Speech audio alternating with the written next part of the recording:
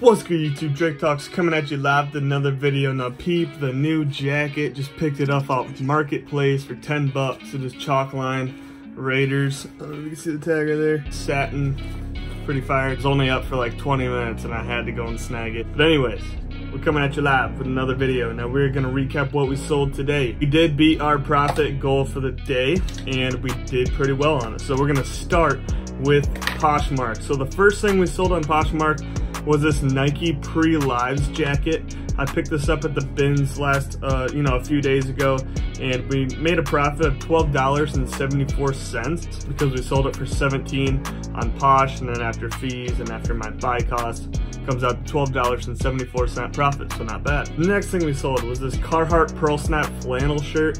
We also got this from the bins the other day. We also sold this for $17, so it's the same profit, $12.74 once again.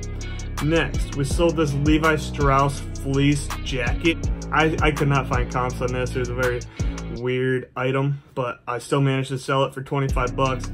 I had it up for 30, I think 35.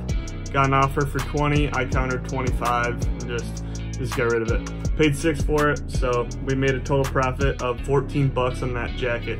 Volume is king, guys. If you always wait for a high price, so say I waited for 35 or even 30, I was just stingy like that, you might be sitting on it for a while.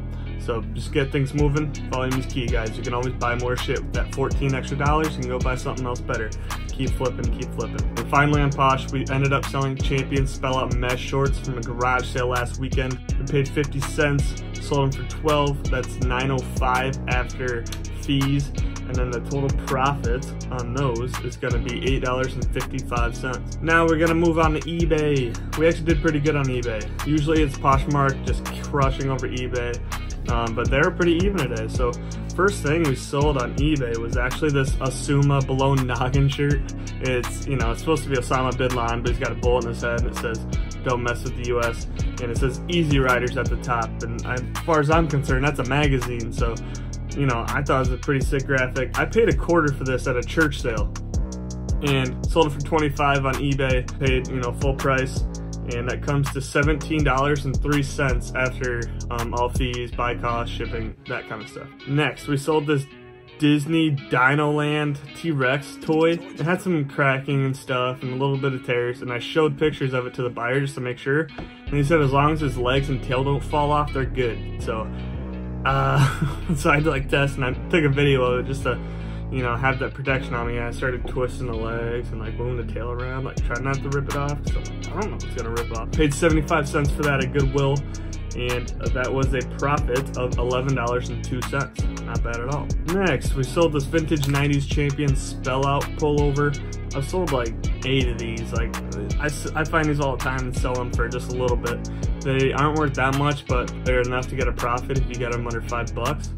Which I did, so I got a profit of $9.67 on this one. And then finally, we sold this vintage 90s Minnesota Timberwolves sports specialty snapback. Picked it up for 5 bucks at a garage sale. It was one of the first garage sales of the season, and we have 1 hat left from a lot. I bought 8 hats, and I only have 1 left.